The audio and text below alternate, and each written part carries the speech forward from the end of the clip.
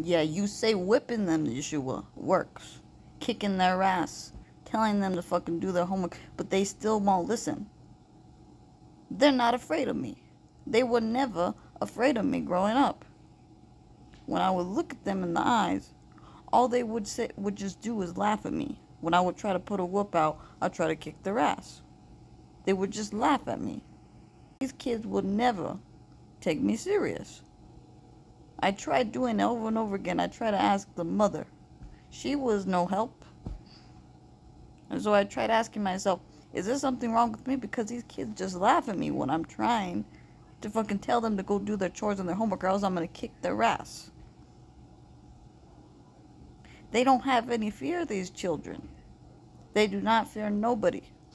They just laugh at me when I'm trying to be serious with them. Can't stand you. All of you.